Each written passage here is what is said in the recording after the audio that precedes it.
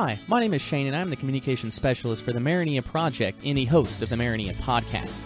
We're working hard towards starting the world's first floating village at sea located in international waters near the Sal Bank. In other words, a seastead, where humans can finally live free. Free from government regulations, free from the overpopulated population centers, and most importantly, the freedom to be the person you truly want to be. But this project isn't about us. It's about you, and we need freedom pioneers from all over the world to join us as we set sail for sunnier waters. Just imagine a place unhampered by government interference, revolutionary medical research, flourishing businesses and economies, all of the fresh seafood you can eat, and the best front porch or back patio view known to man. If you're as excited as we are, get involved today and help us bring Marinea into fruition. Visit marinea.org and click the Participate in the Project tab. And while you're there, please peruse all of the great educational material. And make sure to subscribe to the bi-weekly podcast to keep apprised of the progress and cutting-edge seasteading news. Join us as we build the second realm.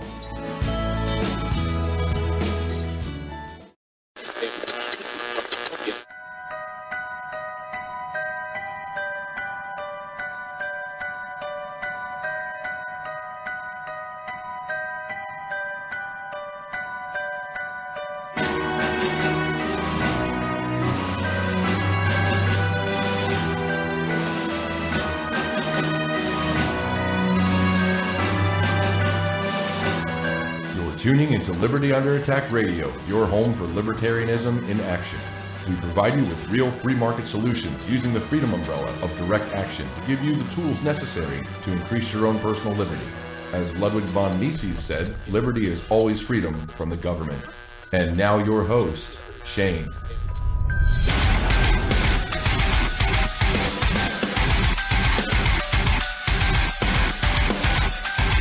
Alrighty, and welcome to Liberty Under Attack Radio, your home for anarchism in action. I'm your host, Shane, coming to you from the communist state of Illinois, as always, or at least most of the time, right? So this podcast and everything found on the website, unless otherwise noted, is covered by a BIPCOT no government license. This allows reuse and modification to anyone, except for governments and the agents thereof. So yeah, if you don't fall into one of those two categories, and if you're listening to this podcast, you probably shouldn't be, but please do whatever you wish with the content. Mirror it on your blogs, YouTube channels, podcast feeds, etc., etc. We definitely encourage it. So this podcast is coming to you a day late, and it's not because I was slacking this week. Quite to the contrary, actually, but rather I was interviewed on Kyle Turnblazer's The Liberty Forge podcast, and I didn't want to release my copy before his went out. I'm sure he wouldn't care, but I figure I'd just, go ahead and wait an extra day. I think you guys can probably, I think you guys probably held out okay. So this was the first correspondence him and I have had, and you really need to check out his podcast. He's had terrific guests on, such as Vin Armani, Merrick Van Landingham, and Jamin Bakonik. The latter two, we've definitely had on this podcast before, and also some other really cool folks. Definitely check out his podcast. His website is thelibertyforge.com, and you can subscribe on your favorite podcatcher so you don't miss any of his episodes. Nonetheless, I thoroughly enjoyed our conversation. We discussed seasteading, the Marinea Project, Rayo, Vonu, direct action throughout history, and even dove into some more philosophical stuff towards the end. Probably stuff you're sick of hearing from me because I've rehashed these same things over and over again. But anyways, like voting, controlled schizophrenia, and paraphrasing Rayo, strategies on exorcising those collectivist spooks from your head. More specifically, two things we discussed were the freedom umbrella of direct action and the direct action series. So for our new listeners, the FUDA is a value-free directory of economic means solutions, or direct action. All of those things that you can do to increase your own personal freedom without asking for permission and, without begging government, without begging those who falsely imagine themselves to be our rulers. So there are about 100 of them on there right now, and the objective is for that list to serve as a home base of sorts. You find a few that interest you, you try them out, and if for some reason, something doesn't work, you can always return to the list and try something new. You can find that at libertyunderattack.com/FUDA. That's FUDA. Secondly, the direct action series. This was the next logical step after coming up with the FUDA.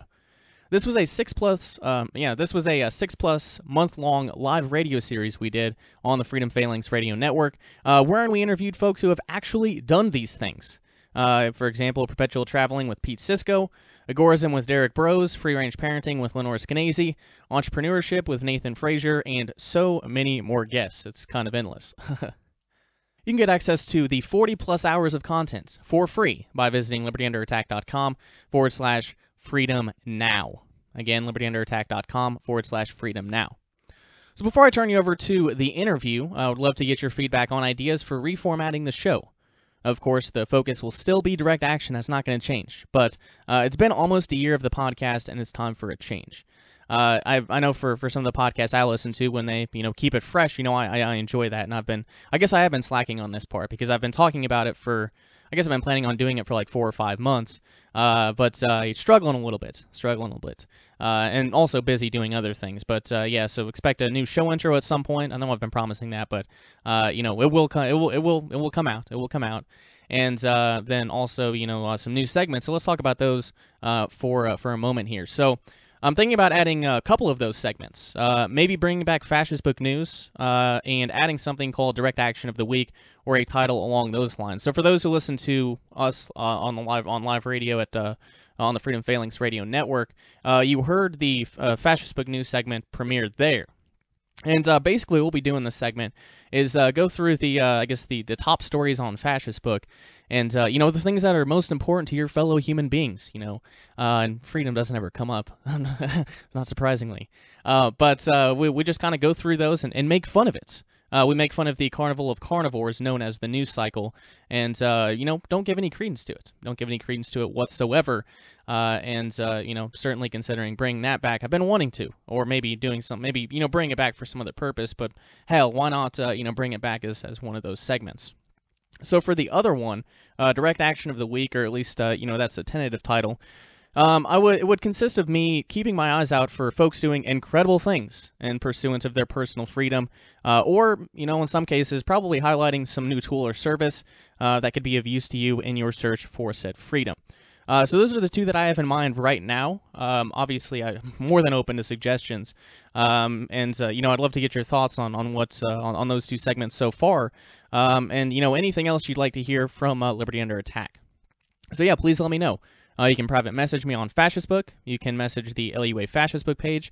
You can email me, shane@libertyunderattack.com, or whatever other method you want to contact me through, Signal, Telegram, whatever. I don't really care. But I think that's all I have for you right now. Please enjoy my interview with Kyle on the Liberty Forge podcast. Laissez-faire. Shane. Yep. What is going on, man? Not a whole lot. How's it going?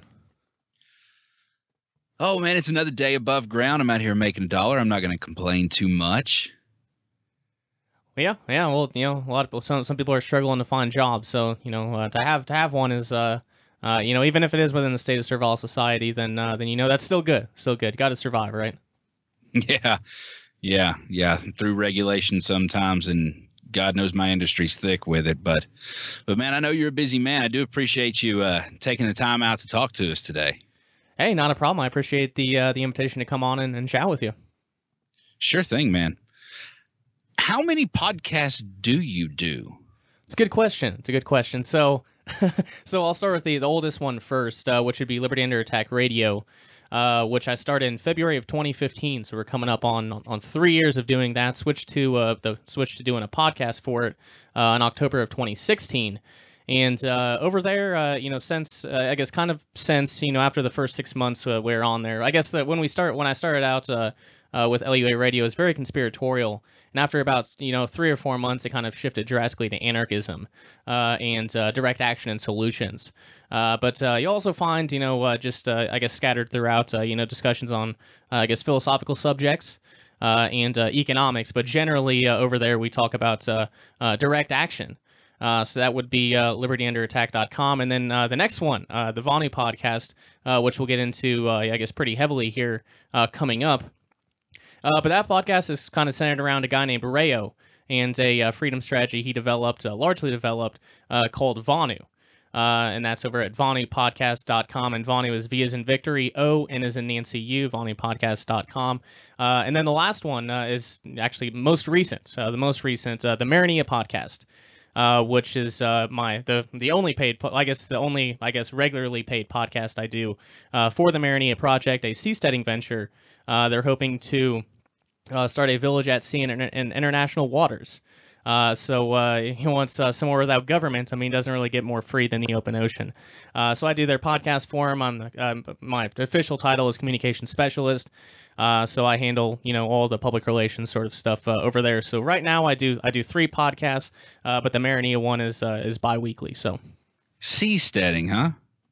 Yeah, seasteading. Man, that sounds awesome. And unlike the excitement that I hear in your voice, I've heard of it, but I'm not too keen on it. I don't know exactly what I imagine it's like those kids in the 70s with pirate radio, right? That is one application of it until there was an international treaty that was signed that banned broadcasting radio from the ocean. But gotta love those those international regulations and such.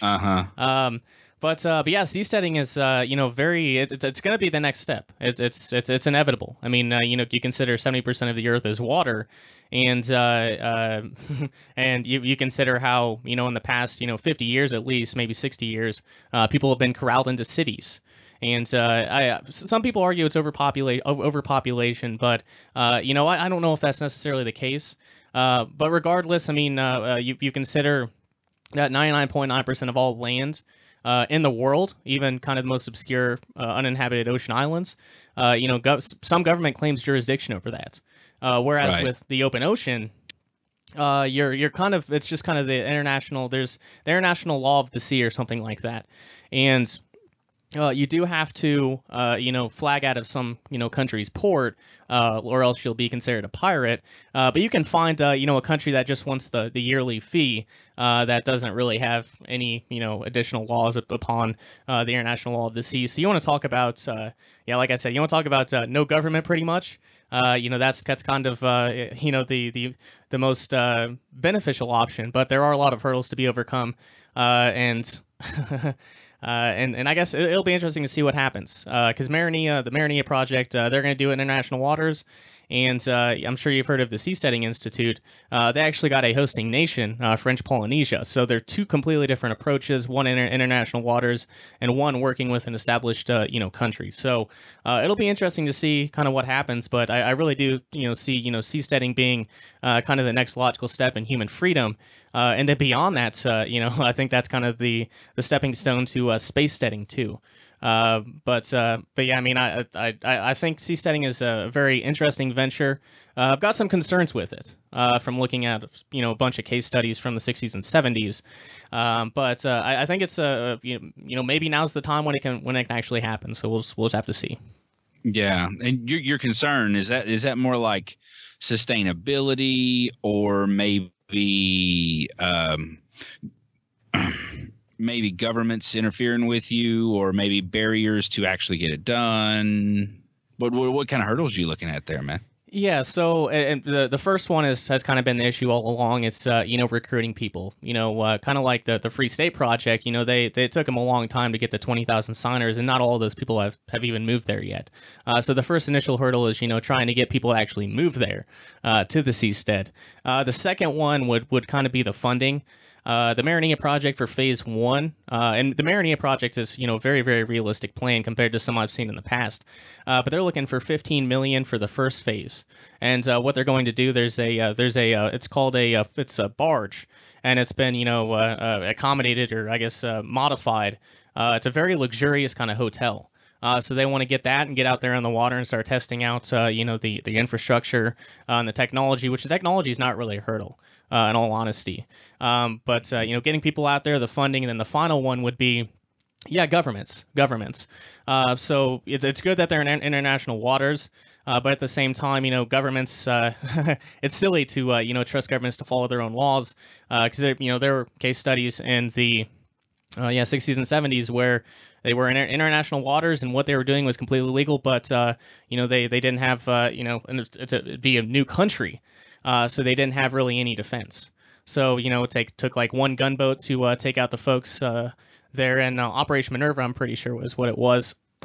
And so yeah, you can't really trust governments to follow their own laws, and I don't know what their reaction is going to be to seasteading. I don't think they're going to like it too much. I don't think they're going to, but we'll then see if maybe it's kind of changed a little bit since the 60s and 70s. But that's kind of my biggest concern is you get all that money poured into it, and then some government comes and shuts it down. So Marinea is better off. It's going to be a floating village. So we don't have to worry about, within the exclusive economic zone, which is out to around 230 miles off the coast of any established nation. That'd be, the sea floor, any, atolls, lagoons, any sort of land, or oil or any minerals on the ocean floor. But yeah, it'll be a floating village, so that's good. We don't really have to worry about that. But again, you can't really trust governments to follow their own laws. So that's kind of the concern that I have. But I think it's manageable. Yeah, it's not reassuring at all to know that their drones keep getting fancier and fancier every year. Right. And it's not like maybe in the 60s and 70s, if you kept it under wraps, maybe they wouldn't be able to find out what you're doing out there. But I don't think it's taken more than a few weeks to find you. If you start doing anything significant out there on the water, they're going to know pretty quick, I think. So I don't think there's any way to really do it under the radar. Well, that's freedoming without buying all the permits, man. Right. They don't like that. No, they don't. And the I guess the ramifications, that could come to, nation states if seasteading takes off. It's not really an if, it's a when. But the ramifications that could come to nation states when this happens are so drastic. I mean, one of the main, I guess, advantages that a lot of seasteaders are talking about is it would really set up, competing governments. Governments actually have to work to keep you there, because if you don't, you just kind of, detach your boat and float on somewhere else. So that it's not like land where you're kind of stuck. You can definitely get away, but I'm looking more forward to kind of the no government setup. But unfortunately, I haven't seen a seasteading project yet that was anarchist based. So always governments involved, and I'm guessing that has to do with trying to get your nation recognized. You got to have a government to do that. So I think that's kind of one of the baseline sort of things, which is why I prefer the minimal sailboating approach, because you don't have to deal with all of that status nonsense. You just kind of you get a boat and go do it. But I do think seasteading is the future. It's just there's some concerns now and some obstacles that need to be overcome. Yeah, and you mentioned competition in the market, but unfortunately, competition looks a lot like tariffs and bullets to most governments. That's true. I guess maybe the exception for the seasteads when it comes to those governments is they were very, very. I mean, I don't think there was a single one of them that there were no taxes on any of them. So that's a positive. I mean, it's very, very kind of libertarian based. But again, the issue comes with governments. If you give them an inch, they'll take a mile. So I guess that is another concern too. But at the same time, if I could go live out in the open ocean and not have to deal with all of the garbage that governments deal to us on a daily basis, then I'll take my chances. A lot better off out there than on land. Oh yeah, I really dig the idea. For sure, yeah, for sure. It'll be interesting. Technology is really changing things. Because like I said, the technology for seasteading is all there. Electricity is not hard to come by. I interviewed Chad Wartowski, the chief technology officer for the Marinea Project, on Friday, just a few days ago, and he kind of laid out for internet and communications and things like that. We have 3 phases. It'll be really easy to do, no problem. And then for electricity, there are a handful of options that could be used. So I mean, the technology is all there. It really is. It'll just come to, kind of popularizing the idea and showing people that it actually is possible. Because you talk to some average folk in the state of servile society, and they really never thought of that as a possibility. So when you bring it up to them, it's not one of those things where it's like, what? That's crazy. That's never going to happen. It kind of piques people's interest.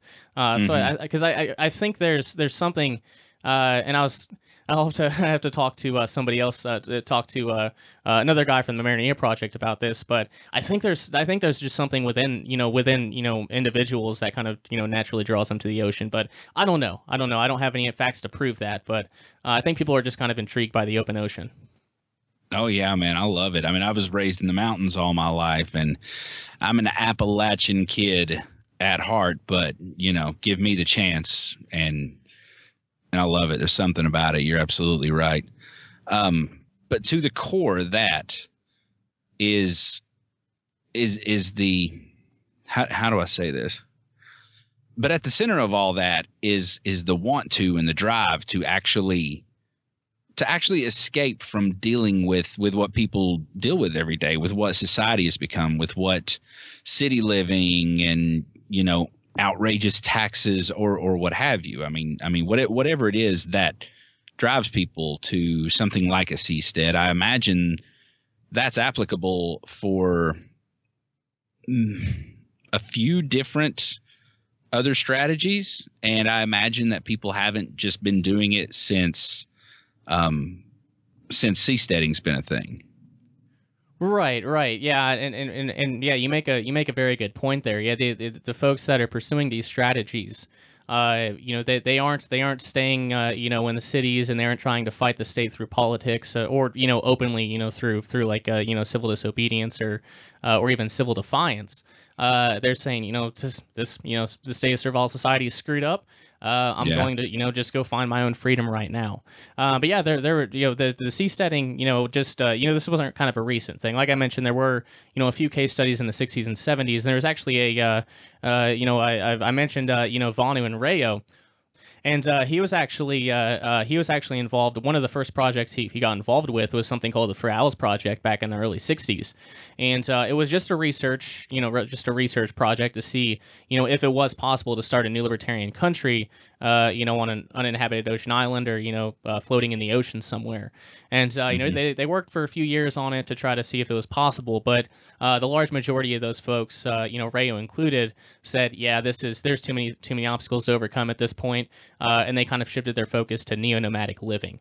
So let me talk about Rayo real quick, because he's a really, really interesting guy. So back in the 60s and 70s, there was a really bustling libertarian community in Southern California. I know that's kind of strange to think about. When you think about in 2017, yeah, it is strange to think about. Yeah, but no, Southern California. I mean, Sam Konkin was there for some time. I mean, kind of the early thinkers of libertarianism, kind of all originated from that Southern California. Not all of them, but a lot of them. So, Rayo was one of those folks in Southern California. And like I said, he got involved with that Free Alice Project. He was heavily influenced by the writings of Ayn Rand.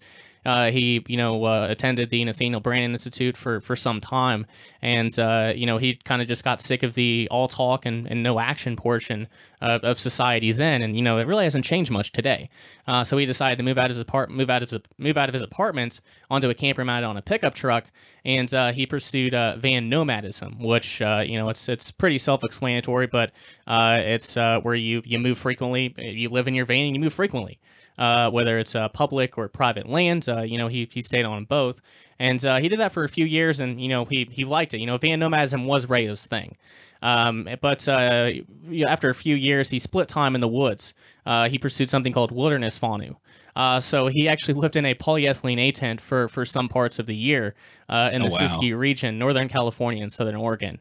So yeah, he was in the mountains in a tent, for at least some portion of the year, which is, when I tell that story to people, it's like when I introduce to Vonu like that, I always give a disclaimer like, okay, so this is what Rayo decided to do. There are a lot of other solutions, because if you just kind of leave it at that, a lot of folks will say, okay, come on, no, and I'm not going to. Well, I could do that for a weekend. Oh, same here. Yeah, but I could too. But I don't know. Just the wilderness Vonu thing. There are other strategies that are more attractive to me, and I think that'll be the interest for the folks that would be interested in that are going to be few and far between. So Rayo pursued the wilderness Vonu thing and wrote for a number of libertarian publications throughout the 60s and 70s. Libertarian Connection, Vonu Life, Preform, Inform, just a bunch of publications. And he continued doing what he was doing until the last time anyone heard from him, which was 1974. and there was a letter he wrote to his editor, John Fisher, the later editor of his book, John Fisher, and he just disappeared. He got the people he was he kind of talked about, when he tried to work with others. Like him and his freemates, Roberta or Halen or whatever name she's going by this week. She goes by different pseudonyms in different publications, which is strange.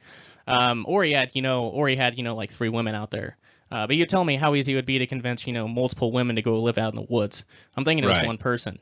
Right. But he talked about how they would meet up with people, and it would be like if you're dehydrated and you're drinking salt water, it just kind of parches you. It's not satisfying. Mm-hmm. So I guess eventually he got kind of fed up with working with anybody in 1974 and just decided to break off all communication. So no one knows what happened to him afterwards. I guess kind of the latest development that I kind of have, which has been corroborated from different sources, is he kind of shifted from the polyethylene atent design to fully underground structures. So that's kind of where he ended. I don't know what he decided to do after that.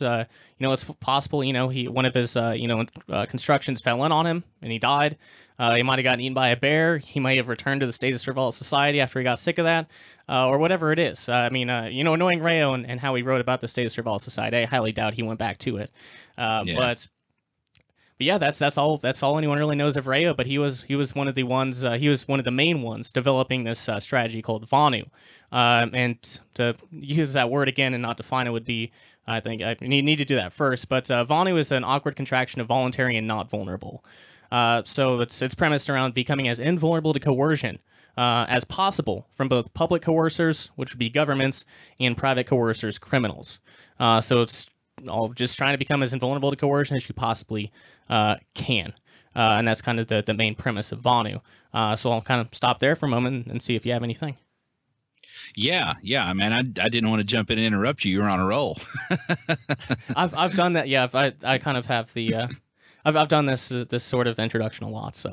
Oh yeah, but going into the principle of Vonu being voluntary and not vulnerable at the same time, that's been around a long time. At least that way of thinking, and people haven't put words on it. Where I grew up and still live in Southern Appalachia, we called those people moonshiners. We called those people outlaws. We called those people hillbillies. Right. Yeah, and I guess provide some background on this. Why did Rayo and other, I guess, Vonuans decided to create a brand new word? Obviously you could have used freedom or security, but those things mean different. I guess those words mean different things to different people. You talk to someone on the right about security, and they think military. You're like, oh, security. That's obviously you mean the military. Foreign policy, strong industrial complex, and the police officers. And you talk to someone on the left, and security to them is social security. And so that doesn't really match kind of the libertarian perspective he was coming from, and he didn't want to as a lot of people, do today, trying to, I guess, stop the reappropriation of those terms and back to kind of their roots. He didn't want to argue with people and try to, I guess, restore the accurate meaning to it. So they just created their own word, which would have been Vonu. So, and I understand why he did that. I definitely understand why he did that. It's kind of like the word capitalism today. Whether it's the right or the left, it's a very bastardized definition of capitalism. So I just tend to use the word free market now, free market anarchist rather than anarcho-capitalist, because that's less I guess less problematic depending upon who you're talking to. So I understand why he did it. But one I guess one comment I've gotten from folks who kind of just dabbling in Vonu is they create a lot of new words, so it's and a lot of them aren't very I guess some of them are very, very clunky. So you have to kind of learn a whole new language to talk about Vonu, but not really. But they did create a lot of their own words. Yeah, when you say clunky, you mean words like bludgy? Well, bludgy, actually not that one. I love that word. I know, I've heard you say it a lot. Yes, it's more so like collective movementism and controlled schizophrenia. And import-export, the State of Survival Society. There are terms that describe those things today, but to keep the podcast really genuine, Kyle and I have to stick with, those original words that he used. So. Oh, absolutely. Yeah. Yeah. And you said right about the same time that whole scene in Southern California was going on, that Konkin was a part of it. And I've heard that Konkin got a lot of his ideas from Rayo. Yeah, so this is what's kind of interesting. So there was an article Rayo wrote. Let me get the actual year here in the book. But he wrote an article titled "Self-Seeking Ethical Enclave: Black Markets," and this was written from the publication Innovator in November of 1965. So Konkin would have been 18 years old at that time. He would have been, kind of fresh out of high school if he went. Yeah. So and I'll read this definition real quick, and I'm not sure how familiar listeners are with agorism, but I can define that too. But this was 1965, and this is how Rayo defines ethical enclaves. He said, quote, "An ethical enclave is defined here as voluntary transactions between individuals who are living under a collectivist government when such transactions are conducted independent of that government. Ethical denotes the distinguishing characteristic of the participating individuals. An adherence to the ethical principle of voluntarism, the principle that no one should initiate violence or threat of violence against another. An enclave denotes physical immersion within a philosophically alien society. An ethical enclave is not necessarily a separate geographical entity." End quote. And then in another portion, he actually describes kind of the starving the state aspect of agorism. So yeah, to compare here, agorism would be defined as a revolutionary market anarchist strategy that advocates the goal of bringing about a society in which all relations between people are voluntary exchanges by means of counter-economics, which is black and gray market trading. That is, trafficking in products and services which are either illegal or unregulated and untaxed, but not immoral or unethical.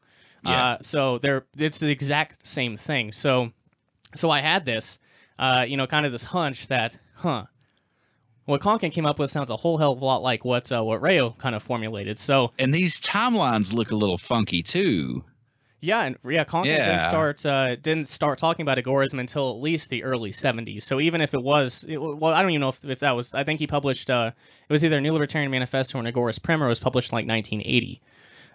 So yeah, Rayo beat him to the punch there. So what I had to find out was, all right, so we've got this kind of timeline here, which would suggest that Rayo kind of formulated this idea first. Was Konkin even aware that Rayo existed? Well, actually, yeah, he was very well aware. He wrote about Rayo and Vonu in a handful of articles in 1974, I think it was. So yeah, Konkin was familiar with Rayo and what the Vonuans were doing. So I've kind of I'm led to conclude that Konkin had to have at least gotten some of his ideas for agorism from Rayo and his formulation of ethical enclave. So that's a piece of history. I mean, a lot of people know about Konkin and agorism, but not a lot of people know about Rayo. So I was really excited to hear that, because that's a way to draw an agorist to Vonu.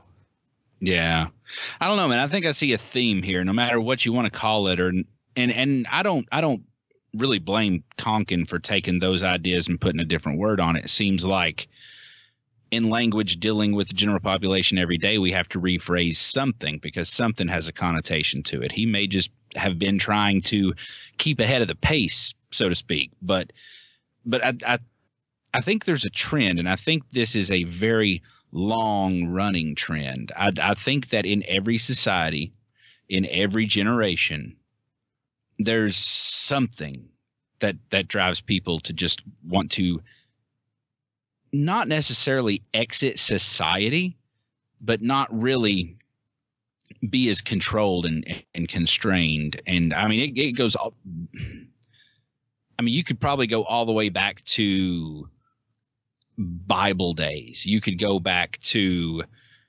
history since it was the beginning of written history. I think it was it a Professor Scott who wrote The Art of Not Being Governed? Yes, and I actually did watch that lecture today. I want to make one note real quick on why Konkin utilized some of those ideas and came up with with a concept with a different name. And the reason is ethical enclaves are just an option that Vonuans can pursue. Whereas if you call yourself an agorist and you aren't practicing agorism, if you aren't trading in the black and gray markets, then you aren't an agorist. so for ethical enclaves for Vonuans, that's a potential option. But for agorists, trading in the black and gray markets is a requirement, or you aren't an agorist. But yeah, I actually did watch a lecture that he gave, Professor James Scott, on his book, The Art of Not Being Governed. So yeah, he's kind of talking about how there were a bunch of tribes in upland Southeast Asia that were essentially stateless societies for over some 2,000 years.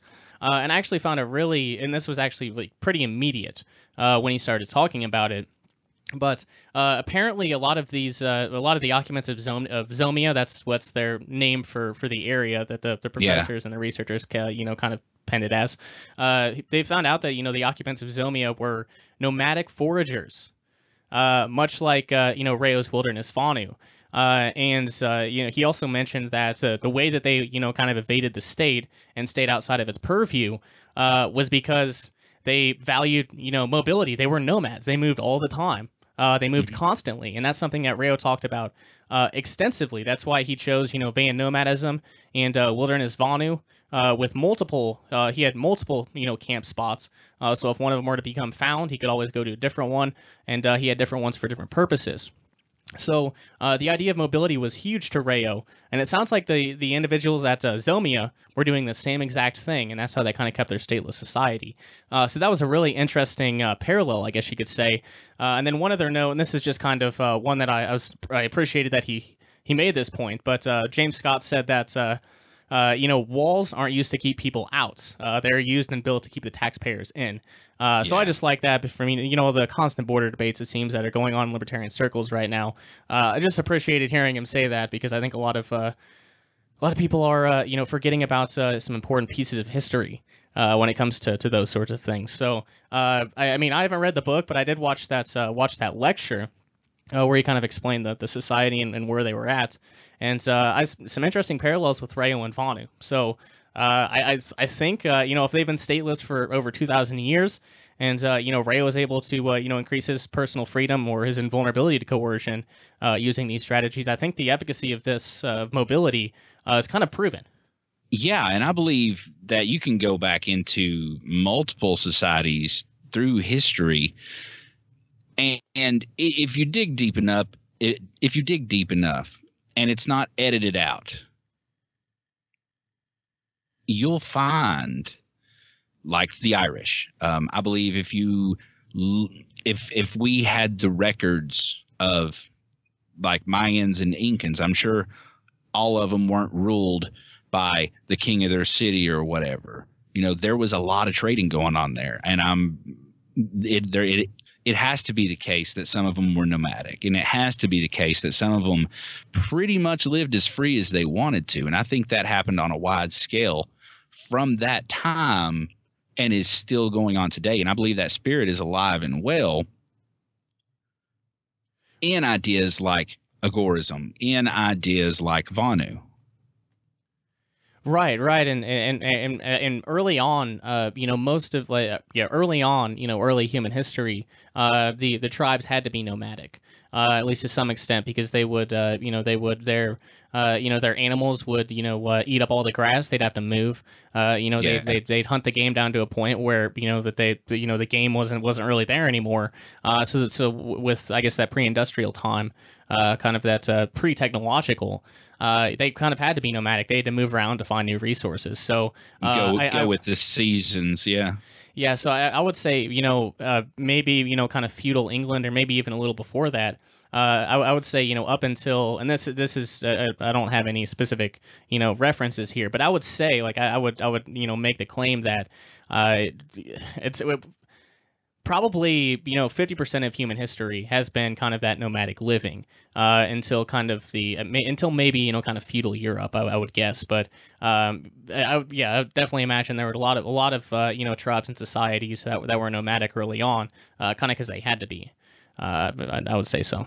And you've pretty much subscribed to the theory that what'd you call it, neo-nomadism? Yeah, neo-nomadic living. Yeah. Neo-nomadic living. Have you become convinced that that's one of the best ways to actually put more liberty in your life and regain more control over your life, what you do, your property, and your surroundings? Yeah, I am convinced that mobility or temporary autonomous zones are more efficacious than permanent autonomous zones. Not to say that but there are some strategies for permanent autonomous zones, PAZs, which could work. But one thing I guess one reason why I think Rayo really focused on mobility was, due to the fact that if you don't have a permanent fixed location, the state doesn't know where to look for you, and if you're constantly moving, it'll be very, very hard for them to find you if they, wanted to find you at all. Sure. So that's that. So that is one thing. There's some counter arguments, sure. Like for van nomadism, you do have to have, the slave tags, as he called them, the license and registration, all of that. You got to abide by the laws. So you do have run-ins with bludgies, unfortunately, because you are on the so-called public roads. But generally speaking, yeah, the temporary autonomous zones, that mobility is absolutely crucial. For example, whether it's minimal sailboating, van nomadism, wilderness Vonu, or something, I guess, newer. Rayo called it country shopping back in the 60s, but there's something called perpetual traveling today. I interviewed a guy named Pete Cisco on Liberty Under Attack at the beginning of the Direct Action series, and he was, he's been doing that for since 2000 or something along those lines, and him and his wife live out of suitcases. They have like one suitcase each, and they just move around. They have the countries they like to go to, and they stay in those countries as long as they can, as long as the country will allow, and then they just move. Yeah, the internet's covered up with travel bloggers and YouTubers and everybody just jet set, man. Yes, and that's so I would agree to some extent. Like if we were back in like the 1960s or 70s and technology wasn't where it is today, it would be difficult to to put some of these things into action. It definitely would be. But with technology the way it is now, these lifestyles are very, very possible. Whether it's van nomadism or minimal sailboating, you can still have those amenities that you have, at home. I mean, there's if you go on YouTube, whether it's van dwelling is what the more common term is today, van dwelling, or people who live aboard their boats, you can find hundreds upon thousands of examples of people putting up those vlogs on their experiences. Yeah, technology is absolutely helped out with that. Hell, people are they have Patreon blogs, or I guess Patreon pages, and they just post videos and stuff, and that's how they make their money to keep sailing, as from Patreon and donations and things. So it's really, really incredible. The possibilities that technology has opened up, especially in kind of these realms, and probably financial independence more specifically, where telecommuting is a really common thing now, and freelancing and things like that. So that's definitely huge. I love it. I love the idea that these guys can just pull into a port, find an internet connection, schedule a bunch of publications, or maybe not publications, but separate posts to publish.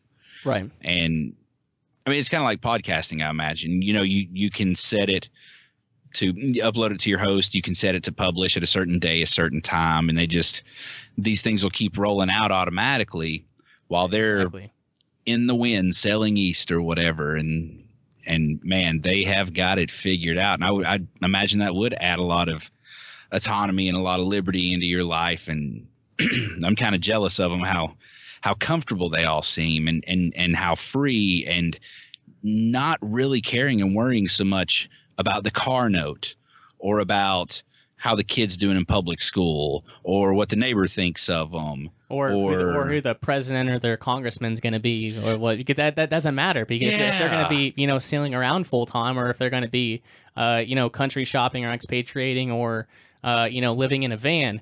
The only things that could really help someone, that's a van nomad, would be, less restrictions on, travel, which that's not, no president or congressman or anybody's even going to touch that with a 1,000-foot pole. So they have no reason to be interested in politics, and maybe as a hobby, but that doesn't affect their life. When I interviewed Pete Cisco, I mentioned Pete Cisco, and he said that he's only in the countries for like less than 3 months typically, so he doesn't even understand the structure of the government or whatever, like those things. So there's no reason for him to care about what's going on in those countries. He's going to be there so short, like he's going to be there for a few months. So I think that'd be one of the most freeing things, because I'm sure you're well aware of kind of the political climate now. And how people are kind of getting up in a tizzy or whatever that word is.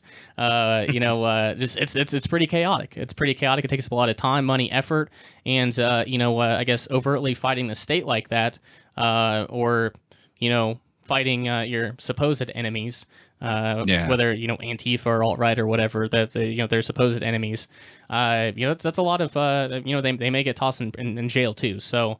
I think that's one of the major, attractions, and something that could really, be beneficial for people, to really, seek out their own personal freedom is by one of these, mobile lifestyles where, it doesn't do them any good to care about politics. Yeah, and I'd say you kind of drift further and further and further away from that influence if, like you were saying, you were only in port or in a country or really soaking that society in for 2 or 3 months at a time. And I imagine that would also kind of tie in with the import-export idea that Rayo had, correct? Yeah. So let me go ahead and define these. I'll define that term because that's probably brand new to some folks here. Yeah, not like the tariffed up, taxed up, import, export, everything's from China thing that we're all used to. Yes, that's different than what Ray's talking about. Much different. Yep. So import export could be defined as a one-directional isolation that is used to maintain access to the servile society's open but not free trading centers, yet denying them access to a Vonuan's home through importing goods and knowledge while exporting labor or products back out to the servile society. So the idea here is, so you have your Vonu home base, the place where you're most invulnerable to coercion, whether that's a sailboat, a polyethylene A tent, a tiny home, a van, et cetera, et cetera. You have your Vonu home base where you're most invulnerable to coercion, and the import-export is used to, again, import goods and knowledge from the servile society while exporting labor products back out to it. So the idea here is that you have a partition between those two things, whereas most folks that live in the cities, they're completely consumed by the state of servile society. And one of the, I guess, the advantages of, that Rayo found out was when they got really good at their food storage, and actually, Rayo and the Vonuans pioneered survivalism, by the way. But once they got their food storage set up going, and all of those things, they didn't have to return to the state of servile society for 3, 6, 7 months at a time. So the less times the less interaction you have with the state of servile society, the more invulnerable to coercion that you are, because what consists or what makes up the state of servile society? Well, governments, the primary coercers. If you're in a place like Chicago or Detroit, you have your private criminals that you have to deal with. The less interaction you have with the state of servile society is best. But Rayo did, warn against primitivism. Becoming completely self-sufficient, never having any interaction with, the state of servile society. And the reason for that is if you don't know your enemy and the technologies they have, then you can't, fight them, avoid them, deceive them, etc. So I guess one example that Kyle and I use pretty often is, so if you're a primitive tribe that's been, out there in, the middle of the woods for 100 years, and I guess your progeny has no idea, what technologies, exist in the state of servile society, and a drone flies overhead. They would have no idea what that is. They'd have no idea whatsoever, and I'm guessing they'd probably panic. Right. But it would actually make you more vulnerable to coercion because you wouldn't know what to avoid. Hell, I know what it is, and I'd still panic. Right. Well, yeah, exactly. But if you had no idea whatsoever, it'd be completely foreign. Yeah. Yeah, definitely. So from the partition of import export, where can we go from there? I guess we could discuss kind of because one thing that's unique about Vonu, and like we did that direct action series on Liberty Under Attack Radio, which is a 6+ month long series on direct action. And it is true that the strategies that Rayo proposes for Vonu and the strategies that could work for Vonu, they are direct action. But what's unique about Vonu is there's this coherent philosophy behind it. These people didn't make these radical lifestyle changes just because they wanted to. There was a really firm philosophical backing, and they knew what they were out there trying to avoid. So Okay. So there's I guess section 1 of Rayo's book is the theory, and section 2 is the practice, and that's Vonu, the search for personal freedom. And if your listeners want to pick up a free copy of a PDF or an audiobook for that, they can go to vonupodcast.com, and there at the top left of the page you'll see free Vonu book. Just click there, and you can read or listen to the entire thing. And actually, in the next week or two, this is being recorded on August 21st, I should have Vonu Life March 1973, the digitized version out for the public. I've been working on that for the past month or so, and that's actually an original libertarian publication from 1973. So there's a lot of really incredible stuff in there. So keep a lookout for that too, because if I've read I transcribed the entire thing, so 80,000 plus words. Dude, So, you work too much. You've got everything going on. Probably, yeah. And, I mean, don't get me wrong. I know I and many others appreciate the shit out of it. Yeah, and I guess one thing I did mention Definitely. is I have Liberty Under Attack Publications too, which is an audiobook and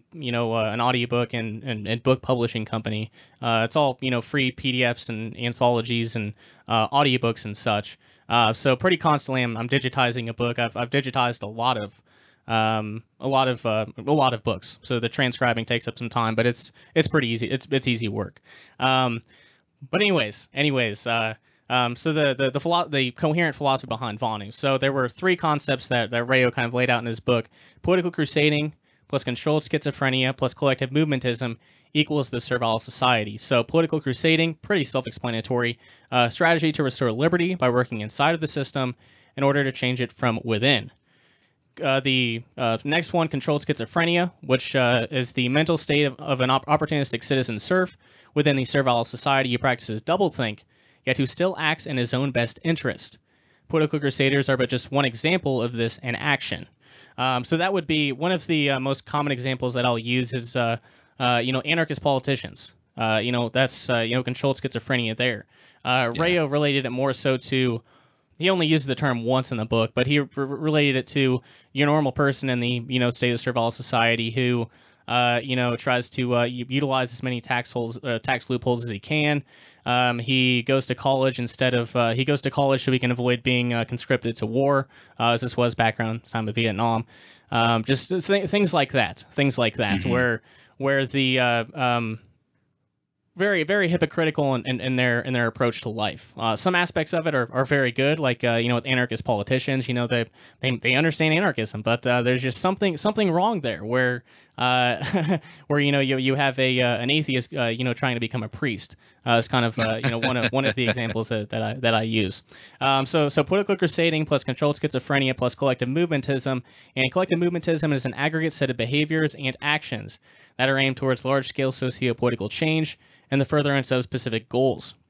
So, relevant example, the so-called alt-right and the Antifa folks. I've heard of them. Collective movementism. That's what that is. And collective movementism has been one of the most dangerous phenomenon throughout history. You consider socialism, communism, fascism, all of these things that have led to really terrible results. It's all been a result of collective movementism, political crusading, and I think the reason that a lot of folks, even kind of anarchist libertarians, are still, dabbling in those things is because there's, a little bit of controlled schizophrenia there. And Rayo did say, and this was a fantastic quote. He said, so Rayo said, quote, "One can forget about the herd and become free once he exorcises the collectivist spooks from his head," end quote. And, I think there's definitely a lot of work that needs to be done, even in anarchist libertarian circles about, exercising that collectivist spook. It's unfortunate. I mean, there's plenty of empirical evidence to prove that political crusading doesn't bring about increased freedom or increased invulnerability to coercion. It just doesn't. It just doesn't. It actually typically has the counter effect where, Rayo mentioned elsewhere, to paraphrase him, that a lot of the terrible things that we've gotten used to today, like with Social Security and just whatever example you want to bring up, they've typically been results of political crusades of the past. Typically has schools, welfare, any war we've gotten into. Yeah, absolutely. So we had the political crusading plus controlled schizophrenia plus collective movementism, and that equals the servile society. I've said that word a lot, should have defined it by now, but let's go ahead and do that. It's a society that does not respect self-ownership or individual liberty, but rather heralds the supremacy of government and authority. In other words, it upholds the collective as superior to the individual. So the important part here is that the servile society is the main foe of the Vonuan. And to bring import-export back up, that's why import-export is so important, because it explains the relationship between Vonuans and the state of servile society. So it's a very, the way that he kind of, laid that out in his book, and Kyle and I had to kind of piece that together, but it's a very coherent, backing to Vonu. It really explains why, the way that Vonuans, and I tend to agree with them on most everything, except they were minarchists, unfortunately. Rayo had some really petty things to say about anarchism, but I think it's just because he didn't understand what the hell it was. Right, and it suffered so much abuse of language over the years. Depending on who you're talking to, it could be a completely different thing, man. Right, and you consider the 60s and 70s. I mean, Rothbard's entire, collection of work wasn't available. Rothbard's probably still kind of early in the circle in the 60s. I would guess. I'm not for sure on that. He was still bitching about Rand at that point, wasn't he? Yeah, that sounds right. Yeah, that sounds right. It's about the time. Yeah, so I didn't like it yet. No. Well, I think they did. Or what? Actually, no, I don't think they did. Yeah, I don't think they did. So yeah, I just don't think the anarchist and actually kind of the Americans, I guess the American threat of anarchism kind of brought about something new, which is kind of the propertarian anarchism, because traditionally over in Europe it has typically been kind of the syndicalist variety, the communistic variety. Right. So that's what that's what I think most of them saw anarchism as. Is kind of that really terrible thing. These were individualists, and they saw anarchism as being this collectivist thing, where now. Kind of an American and so-called American tradition, I guess you could say, there's a propertarian variety of that. So I don't think that wasn't really fleshed out then, I don't think. And the majority of folks, even the educational outlets, they were minarchists, and they kind of believed in the free market, but again, maybe a little bit of controlled schizophrenia. They still advocated for government to do some things. So anarchism, I guess the way it is now in America is a little different. Back, I guess their perceptions of it back then. Yeah. Well, I mean, he did use the word voluntarism, and he was going in the right direction. Yeah, he definitely was, and I think if he would have, and when you read his book and all the things he had to say about government and the society that's kind of that's fosters the environment for a government to come into fruition or for it to expand. And he sounds like an anarchist. He really does. I just think it was kind of a flawed interpretation. Even them being kind of minarchists, kind of that limited night watchman state, they're a whole hell of a lot better than a lot of the anarchists I run into on a daily basis that are advocating for politicians and these grand collectivist schemes, or even some of the one I'm not going to get into it, but even like the they were very, very consistent. They used the term voluntarism, and he was in favor of trading in the black and gray markets, hence the ethical enclaves. So he sounded like an anarchist. He really did.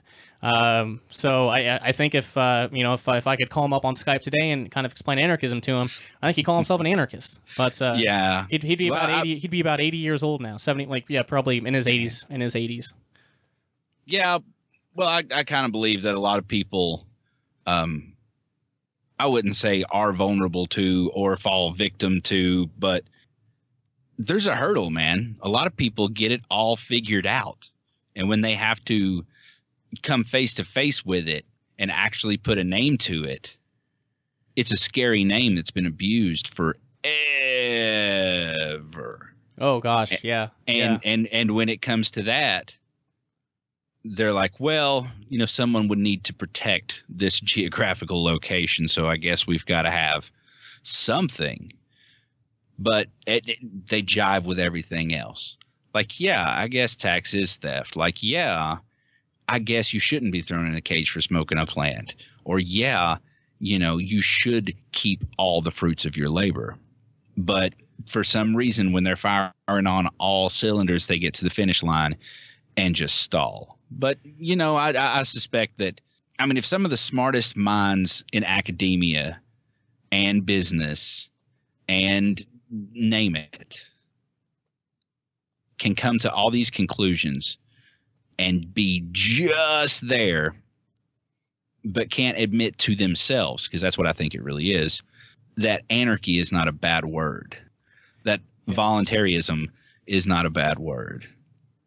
Yeah, and I think also too, and this is one of the major motivations for a project I did for Liberty Under Attack back. It's the first edition was out in end of 2015, but the Freedom Umbrella of Direct Action. That was a kind of a direct response because I've had conversations with friends and family members about it, and it's just kind of there will never be an anarchist society, Shane. There just won't be. So this isn't practical. This isn't practical. Now, what is practical is, I can participate in politics and change the system as much as I can change the system as much as I can and get with others that can do it too. So I think it's a perception. It's the perception. People still believe in the notion that the government sucks, it's too big, okay, yeah, but we can still reel it back some through politics, and that's pretty much all that we can do. Well, that's one thing that they can talk about, and that's fine if they want to do that. I'm sure I can take advantage of it somehow. All right, that's cool. I can work with that. But that's not exactly what you and I are talking about, as to changing society and doing away with government. Completely. Like, in general and as a whole, like, that's not my goal.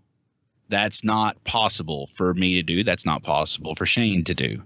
What is possible for us to do as individuals is find ways to maybe gain a little bit more individually for ourselves and tell other people that that's possible as well. Right, and that's the approach that I take now. It was probably the first year I was an anarchist.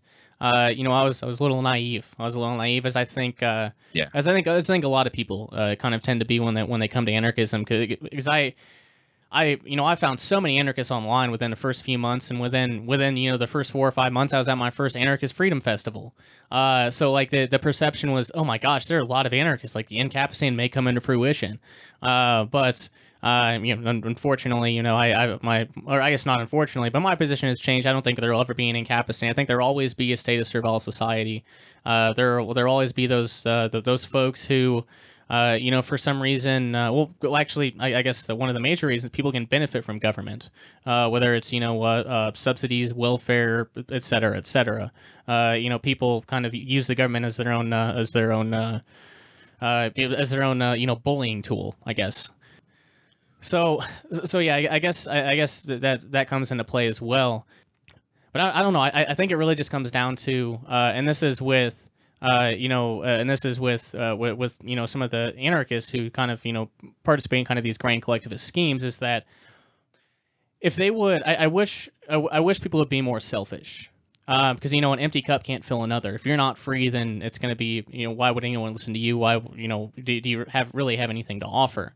Exactly. So I really wish people would be more selfish. And if we're going to talk, if I'm going to speak their language, these grand collectivist schemes. Okay. So if everyone, start focusing on themselves, and maybe they start utilizing strategies that Rayo proposed, maybe van nomadism, intentional communities, which there are actually a couple of those coming up in the next couple of few years, which will be interesting. People, utilize that and really increase their personal freedom. It kind of started to pick up. I mean, van dwelling and, living aboard a sailboat already kind of is. It's pretty popular now. People just withdrew from the state surveillance society to the extent that they could. I think that would be huge, and that would have far more of an effect than trying to get 5% of the vote for the anti-libertarian Party. So I think it kind of comes down to that too. I wish people would be more selfish. You'd think, anarcho-capitalists could be more selfish, but it's always about trying to, save the statist, save them from their own sins. And it's, I think there's kind of a place for that, pointing out contradictions and things. But, I only have one life to live, and I'm not going to, waste it, waiting for other people to, come to the philosophy so that anarcho-capitalism can come into fruition. I prefer strategies where I can pick it. I can do it myself tomorrow and not have to wait on anybody. There's plenty of empirical evidence to show that political crusading doesn't actually, increase personal freedom. But I don't know what it is. It's insanity. People, trying the same thing over and over again, expecting a different result. So I don't really know what the symptom is, what the cause for that is. But I would hedge my bets that Rayo was kind of correct to control schizophrenia thing in action. So. Well, voting in general isn't conducive to liberty at all, because to vote your preference, to make your preference more comfortable, is more than likely, in today's climate or any climate where you've voted democratically for a leader, is going to hinder someone else's freedom, because it's one side against the other. Neither one of them care about freedom. Neither one of them care about principles. They care about preference and what they think should be imposed on others. Now, I know that sounds a little extreme, what they think as their preferences they want to impose on others. But I mean, if you get down to it, candidates run on marriage between a man and a woman, or what plants you can legally have, or where immigrants can travel, where they can work, where they can live. Right. It's always putting restrictions on someone so their voter base can be more comfortable, so they can enjoy their preferences. But no one has the principle to actually get out, do something, and lead by example. I think Jordan Peterson said it best. You're not going to be able to do shit if you can't clean your own room. Yep, that is a very, very good point. And what's even worse about this too is that the majority of voting that people focus on is every 4 years in the presidential election. And this is I did an episode for Liberty Under Attack. It was November of 2016. It was well timed. This is the most frustrating part. So people get all the major drama and all of that comes from presidential elections. And what's really it's funny, but it's frustrating too, is that you voting in the presidential election has no effect whatsoever unless you're an elector, unless you're one of those 10, 15, 20 electors in that state. So I mean, the popular vote is completely irrelevant. And what's even worse about this too is the left, the people that wanted Hillary Clinton to get into office. They even acknowledged this. They said the Electoral College is racist. That she got the popular vote. Why isn't she president? And it's like, okay, so you're acknowledging the fact that your vote had nothing to do with who was selected as president. Okay, you've acknowledged that. Yes, and magically. So are you going to go vote again in 4 years for a president? Probably. So all of the stuff surrounding presidential elections, political parties, the presidential debates, the entertainment. Because it doesn't matter what direction they sway the average voter. It makes no difference at all. The only people they have to speak to are the electors. So all of this nonsense about presidential debates, getting to know the candidates so you can vote better. That doesn't make a whole lot of sense, because you don't have any direct impact on who is elected president anyways. That's the elector. Yeah, but for some magical reason, because I didn't vote, now I guess I don't have a right to bitch about it. Oh, that whole isn't that what they say? Yeah, Yeah, it is. It is, and you know the kind of the easy counter argument to that is, well, you participated in the system and you already consented to the outcome, whereas I didn't participate in the system, and therefore I'm not responsible for what what either of the candidates does when they get in in office. Your And that response was is much more polite than mine. Oh, trust me. When it comes to political crusading, that's kind of the one thing I have no patience for anymore. Like anarchist politicians and things, I don't have any patience for it whatsoever, because the main driver for the Freedom Umbrella of Direct Action was kind of the year before the election, so that stuff was kind of in the works. And even when I was a minarchist, I still didn't vote. I voted in one election in 2012 and canceled my voter registration after that. But when I told people that, they're like, "Well, if I don't vote, then what can I do?" So the Freedom Umbrella of Direct Action. I think at this third edition, there's like 90 plus things you can do other than voting. Some are more minor and more philosophical, like canceling the voter registration. You're not going to, have drastically increased freedom by doing that, but you're cutting a tie to the state. It's in the strategic withdrawal section. So then there are, other ones that have, wide-ranging, benefits. Some are lifestyle changes, such as Vonu. So, I mean, there are a lot of things people can do in their own personal lives. So the only excuse left is, that they have no principles, whether it's anarchists or libertarians, that they have no principles and therefore they're going to participate in politics. Or, they just, I don't know, they're just disingenuous and they really don't care about their personal freedom. They just, like the game of politics. I don't know. It's kind of hard to, psychoanalyze, all of the political crusaders. But it's frustrating. That was the main driver for the Freedom Umbrella of Direct Action, and then the Direct Action series, which came after that, where we just interviewed people who've done all of these things. So it's I don't have any patience for that anymore, man. Just don't. Whenever someone says that to me, I just copy and paste the Freedom Umbrella of Direct Action, call it a day, and just move on, unfollow the post, and turn off notifications. Yeah. Well, I mean, it's like you see people spinning their wheels, and it's not just that they're spinning their wheels, they're not being productive. And it's not just that they're not being productive, they're actually moving backwards and wasting not only their time, but yours. And I don't know about you, I ain't got a whole lot of time for that. No, I don't have time to debate someone on the merits of voting anymore. I've already done enough episodes on that in the podcast. I've written, enough articles on the subject. It's done. So if someone says you view my arguments against voting, they can go do that. I'm not going to, make the same points, time and time again. That's why I make the content, so I can just paste a link. It saves a lot of time.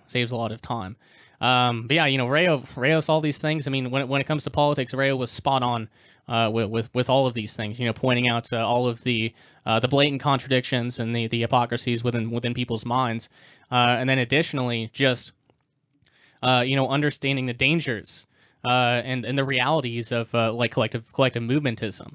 Because I'm sure there are some organizations where when they're launched, they may have really good intentions. Like, okay, I agree with everything they're trying to do, but it's inevitable. I mean, the organization has to grow. They have to recruit new members, and to do that, you have to widen your base. That's what politicians do. There's a lot of stuff that will hinder the execution of it too, man.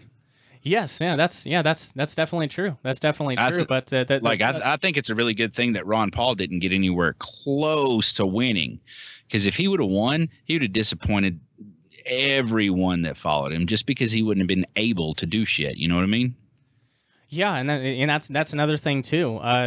People place so much faith in the presidential election, but the president really doesn't do that much.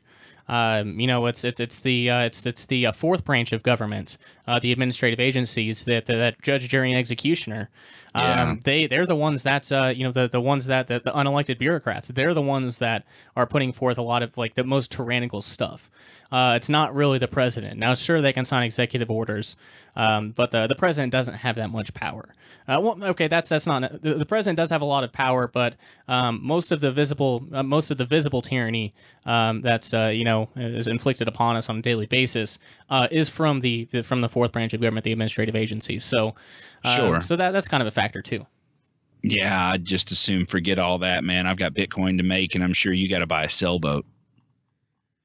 Yeah, either sailboat or a van, or I guess what my main plan now is we've got land in southern Illinois. It's wilderness area, and just go homestead out there. I'll still have to utilize some legal loopholes, some legal interstices, as Rayo called them. But I think even just that one step, like I live in a city of 50,000 people, and it's right next to another town with another 50,000 people. So 100,000 people in this town and the neighboring town all together. I think one of the most significant and easiest moves, because this is something people already doing, kind of moving from the suburbs to rural areas. That can increase your invulnerability to coercion quite a bit if you're outside of the city. Now there are obviously some arguments made against it, but as one very step that people are already doing. It's not one of these things like, go live in a polyethylene tent in the woods, have fun, bud. It's a little more realistic than to most folks than that. So, a lot of gray man mentality going on there, I would assume. Gray man. Oh, you're familiar with the gray man? Not extremely familiar, but enough to know I need to read more because it's absolutely intriguing. Yeah. Yes. Oh, yeah. Definitely a lot of the gray man in there, and with Vonu, I mean, they're a lot of that stuff involved when it comes to like security culture and things. I mean, Rayo was obviously that's not his real name. He did initially go with his real name's Tom Marshall, but he switched to a pseudonym later on. Mm-hmm. But he was deep into the security culture stuff. I mean, he was talking about end-to-end encryption I think it was over ham radios. So Kyle and I kind of calibrated my co-host on the Vonu podcast. So we kind of deduce it down to, because it's frustrating. What I'm trying to do now is I digitize the entire Vonu Live publication. It's going through some proofreaders now to fix my screw ups. And I'm trying to acquire as many of those as possible, because all we have so far is there are a few articles on the internet mentioning Rayo and Vonu, and then there's this one book, which is like 100 pages. So there's not a whole lot of information. There's really not. So I'm trying to get access to as many of those publications as possible. I'm in contact with some pretty historical people in the libertarian community. Which has been fun, and they're working on getting the publications for me. But it's kind of hard to know exactly what they did. After 1974, and the conversations that happen in these publications are just fascinating. They really are. So not only kind of those interesting strategies, but I mean, it was the book was published under a publishing company called Lumpanics Unlimited, and they published some really fringe stuff. Erwin Strauss wrote a book for Lumpanics called Basement Nukes, and he pretty much talked about it was pretty hardcore stuff. They had an FBI file and everything. Oh wow. But it's obviously there's a bunch of stuff on tax evasion and falsifying identification and paper tripping and just all sorts of stuff that's illegal as all hell. So it's great stuff. I'd rather read about that than some politicians than one of Dolan J. Tramp's tweets or something along those lines. So there's a lot of interesting stuff in there. There really is. And one thing that Kyle and I have to do, we've gotten done with season 1 of the Vonu podcast. We're in season 1 was the theory, all of the philosophical stuff. The season 2 is the practice of Vonu, which is section 2 of Rayo's book, where we're kind of just laying out what Rayo had to say, and we'll kind of discuss it. And then season 3 is where we actually develop these things. Because something that Rayo said was, paraphrasing again, what was Vonu 50 years ago may not be Vonu today, and what's Vonu today may not be Vonu 50 years from now. So it's very much focused on reality. And, technologies governments have available to them, or the technologies coercers have available to them change. And, some strategies may, become easier to Vonu, now, or they may not be compared to, 50 years ago. So it's very much focused on reality and the way things are, rather than how, the political crusaders want them to be when they lobby for, a law to get repealed or something along those lines. Yeah, well, now that it's been easier for us to come together and communicate and learn from one another and help one another and do business with one another, and now we have what I call Internet 2.0, the blockchain, which makes it more private, more secure, more mesh networky. It makes me smile. I love it. Lots to look forward to, but I do see that same spirit with innovation. It's still the same spirit. With technology, it's still the same spirit. With whatever term you want to put on it, the not governed, right? The agorist, Vonu, Vin Armani I had on a couple episodes ago has coined a term called crypto savage. Whatever you want to call it. And we may need to keep calling it different stuff because, you know, keep the bludgies confused.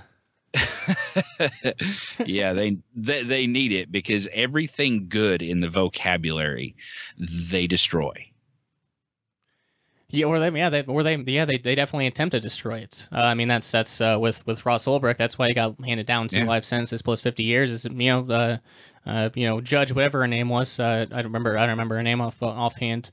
She was trying to make a statement like, hey, if you guys do this, then you're going to get screwed. You're going to get screwed. But governments can't stop it. I mean, they're just getting around now. New York State was a little quicker, but they're just now kind of getting to, some regulations and some enforcement on Bitcoin. And that's been out for like 8 years. It took them like 8 years to catch up on that. Good luck. So, and then now by the time they're catching with Bitcoin, there's, the crypto note protocols. You have like Monero, where actually anonymous transactions so they're struggling to catch up. And, with all of these open source technologies coming out, I've said it before and I'll say it again. I really do think it's going to be the developers and programmers that really, drive forward the possibility for personal freedom. I really do, and create kind of that second realm where we don't have to use the infrastructure of the state to serve all society. We'll have our own infrastructure. We'll have mesh networks. We'll have our own, financial, unsystem might be a better way to put it, of, a free market in cryptocurrencies or gold or silver, whatever people decide to trade with.